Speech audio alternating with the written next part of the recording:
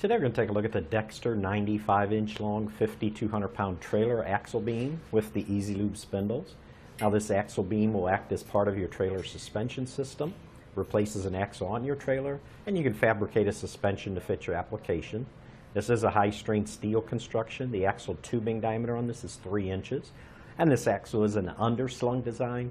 And by that I mean the spring seats here that your leaf springs mount to, they're welded to the underside of the axle. And they give you a nice low ride height, which makes it easier to load and unload your trailer. The spring seats, the spindles, and the brake flanges are all welded on. You can see the brake flange is a 5-bolt brake flange design. Now you might notice the bend right here in the center of the axle. This is what will ensure the proper camber angle. When you install this axle, that bend should face up, and the label right here should face the rear of the trailer. Now if that label happens to be missing, you can just look at where these electric wires are for your electric brakes, and they should also face the rear of the trailer.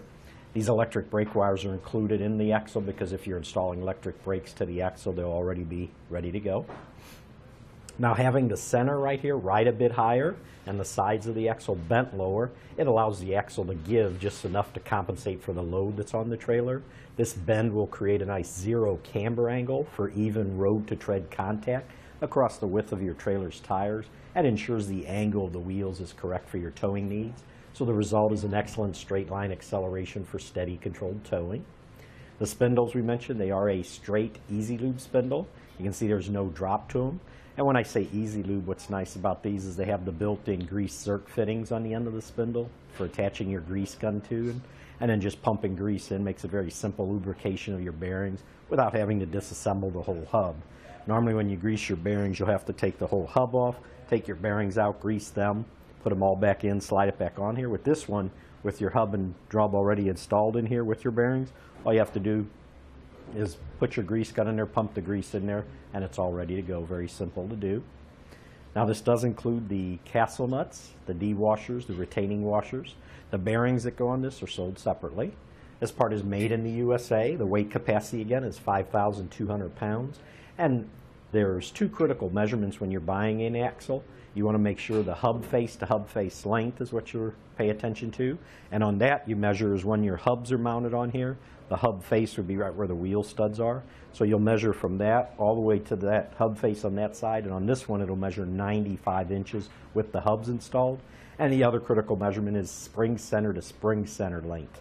That'll be measured from the center of this spring seat to the center of that spring seat over there.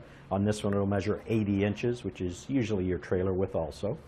And the last thing I wanted to show you is when we go to ship these, we don't ship them with the spindles exposed like this. What we do is we'll first put a coating of grease on it to protect it from corrosion, and then we have these large rubber, real thick rubber boots that we just slide on over there, and that'll protect them, and then we wrap it on this end, same on that end, so when they're shipped they're protected from any damage or scratches or corrosion, anything like that.